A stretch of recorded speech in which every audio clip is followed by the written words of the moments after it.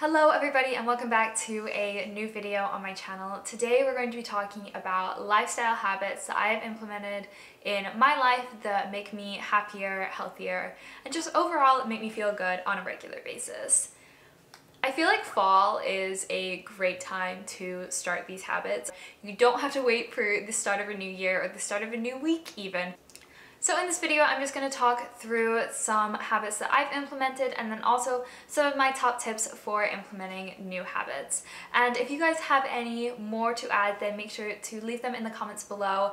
That would be amazing. I always love to hear what you guys have to say. And so without further ado, let's just start with some of the habits that I've implemented.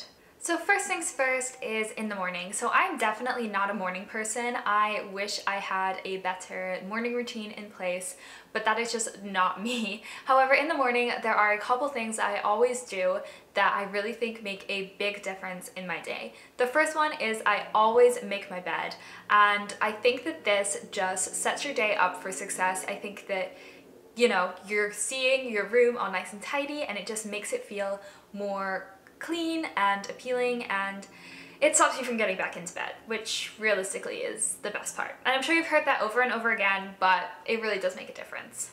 The next one in the morning is a consistent skincare routine. This is definitely something that's kind of newer to me. I, washed my face, whatever, but now I use like a solid line of products that work really well for my skin and for what I want and what I need. And I think that having those things just help me to kind of feel refreshed in the morning, and I feel more put together because I have spent the time, putting on these skincare products and making myself feel good and hydrated and ready for the day. The next habit that really just makes a world of a difference is planning your meals. So I plan out every single one of my meals every 2 weeks because I go grocery shopping every 2 weeks. So planning those out that far in advance just makes sure that I get the ingredients that I need for everything, and it limits the amount that I waste as well. Like, I only have enough food really for those 2 weeks. Granted, at the end of the 2 weeks, I do tend to start to run out of food, but I've kind of planned for that in the way that I make my meals. So like the first week of meals will often be like more home cooked, ingredient based, lots of produce, lots of fresh things. And then the second week will be more like things I have frozen in the freezer, things that just don't go off as quickly, like that sort of thing. It also means that I kind of alternate the weeks that I am cooking a bunch. So like my heavy cooking week is usually like that produce week, that first week after I go grocery shopping, and the week after is usually a little bit more chill. And also doing this, obviously things can change, but just having those meals already planned out and figured out just gives me so much more motivation as well, because I'm not sitting there being like, oh, what do I want for dinner tonight? Like, what do I want to cook? Because I've already gotten it written down, and I know that if I don't have that, or if I don't have one of the meals maybe that's like within the next few days, like I definitely have some flexibility there, but if I don't have that meal, then it's like that food is gonna go bad. And so I've already got that figured out. It takes the stress away from having to pick out something so that you can just get it, make it, eat it, and be done.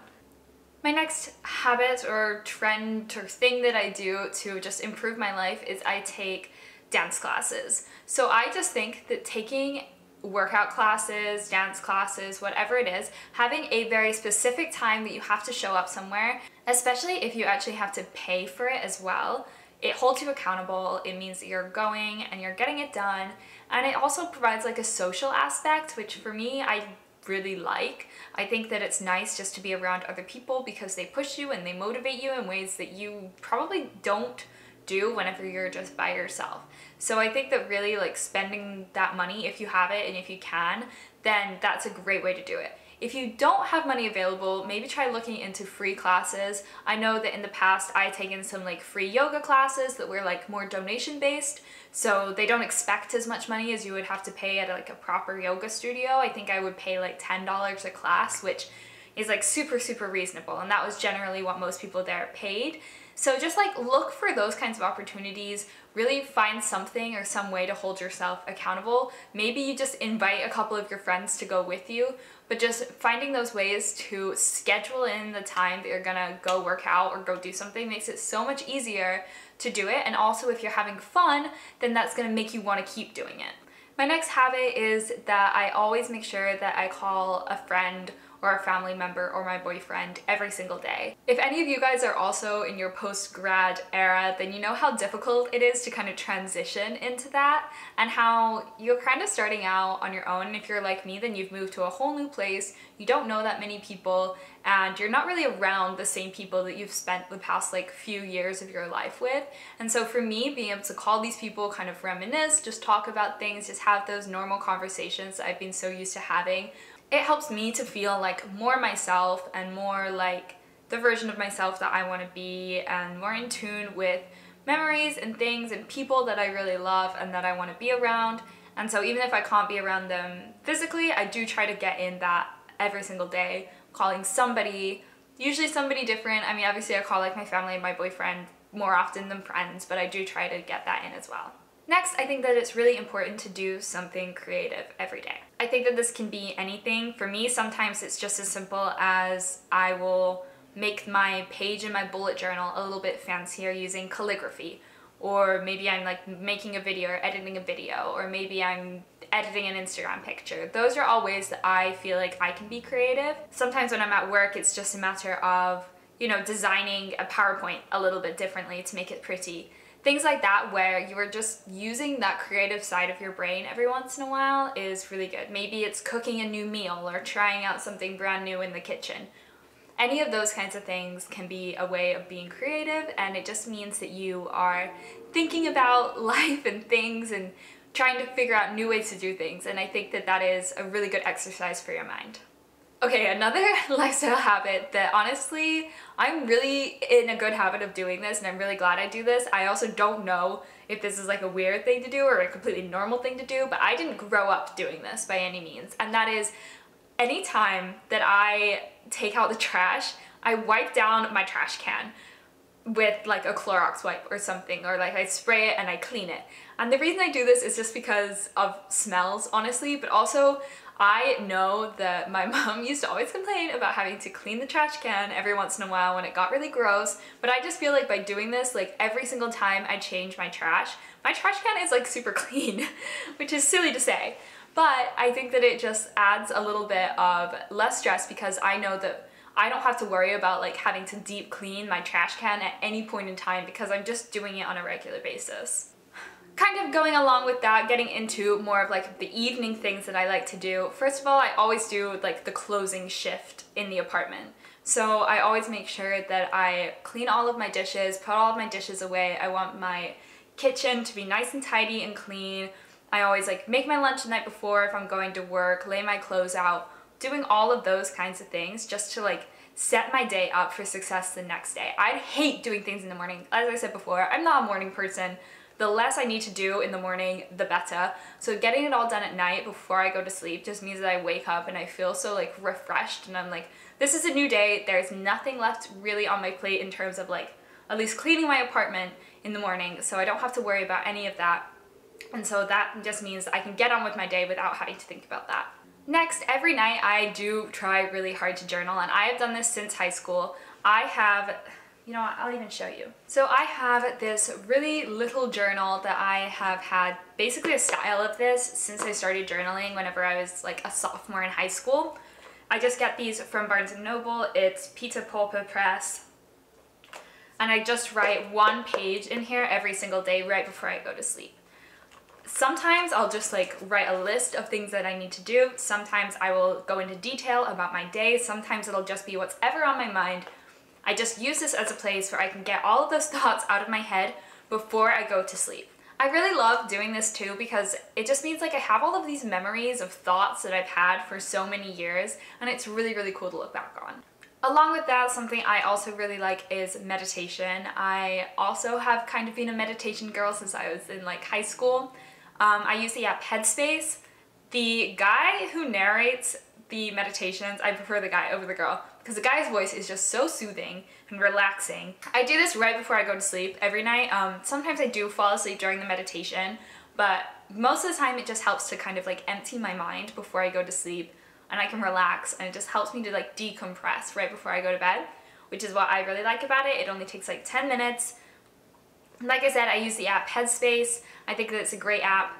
Really, really useful. I do pay the subscription, but I know like the first like 30 basic ones I think are free. So every single day they have a new like daily meditation that focuses around some theme, and so I really like to do those. I am also kind of working my way through the Headspace 365, which is just a year of meditations. If I don't like the like daily one, then I'll just use like the 365 one. Because the 365 one is like helping you learn how to meditate, whereas the other one is kind of like focusing on a specific topic, whatever. But they have some great courses. During college, I used it a lot. It had some like good stress ones, some about being lonely. If you're going through a breakup, there's like breakup ones. So there's just such a good variety on there, and I feel like it just really, really helped me to get through some tough times in my life, so I swear by it. My last habit that I want to talk about is kind of not really to do with any of like my daily things, but more like whenever I go away on a trip, even if it's just for a weekend, which I tend to do a lot because I'll like go visit my friends, whatever. I always do a full cleaning routine before I leave. Like I scrub my whole apartment, like I do the full like Sunday reset. I try to do my laundry, I try to vacuum everywhere, mop, whatever it is that's on like the schedule for that week. I always do that before I leave, not when I get back. That just means that whenever I get back, again, it's like kind of why I like to do all my cleaning at night. It's like when I get back, I don't want to be worrying about that because there's always other emotions. After I come back from a trip, I'm always usually a little bit down and sad, and the last thing that I want to do is clean an entire apartment. So the next thing that I want to talk about is how to start implementing these kinds of habits into your life and how to make them consistent, because we know that these are only so good as long as you're actually keeping them up and doing them on a regular basis. The first thing is, whenever you're trying to start a new habit, always use positive wording instead of negative wording. So instead of saying, I will not go to bed until the entire kitchen is clean every night, what you would want to say is, every night before I go to bed, I will have a clean kitchen. It's as simple as that. It's just a way of thinking about things so that they're positive instead of negative. Next, don't bite off more than you can chew. There are so many good ideas in the world of things that you can do to add to your habits and to do on a regular basis. But let's be real, if we really started adding every single one of those, we'd spend the whole day doing them and we wouldn't have time for anything else. So what I think is really important to do is that you should start with like one habit at a time. I think that building up and focusing on maybe one or two of your primary focused habits is going to help you a lot more in the long run. So maybe you really want to get into journaling. So let's say that you start journaling for a little while and you do that for a month, and that is the one habit that you're like, absolutely, I'm going to be doing this every single day. After a month, it's going to be a habit. So then at that point, maybe you start to add in something else. Maybe you say, I'm going to journal and then I'm going to meditate. And so you start doing that and you focus on doing that meditation every single time, but you know it always comes after like your journaling practice. So in that case, you're going to lump those things together and you're going to keep on doing them, and they're going to become a habit over time because you didn't bite off more than you can chew. It can be a lot to sit there and be like, okay, I'm going to spend 30 minutes journaling, and then I'm going to spend 30 minutes meditating, and then I'm going to go to this workout class. That's too much. Take your time with things. There's no rush. You'll get it all done. You'll add these habits to your repertoire, but just give it time to develop. On top of that, also, like, build things up as well. Like, keep a note of what you want to be doing and start adding those things into, have a cadence you add these things into. Maybe every single month you pick a new habit to focus on. So you already have a list of those ideas, and you can pick from that list whatever is most important to you at that point to add into your daily habits. Going back to that whole idea of like it being a positive thing, reward yourself when you're doing a good job. And I also think that these rewards should be often, in my opinion. I think that it can be really easy to fall off of things at the beginning. So maybe you say, okay, after one day, if I do this thing tomorrow, if I go sign up for this workout class and I go, then afterwards I'm gonna get a coffee, whatever it is. And then you say, okay, maybe after I do 2 more of these workout classes, I'm gonna treat myself by going and buying a cake for myself. You know what I mean? Like that kind of thing. Like build up your rewards for yourself in small increments so that you really are forcing yourself to attend to those habits and to really build them up. Also though, going along with that, remember that you should take time off if you need time off. Like sometimes there are cases where you cannot do these habits, and if you are trying to do these habits, then it's going to take away from whatever it is that you are doing.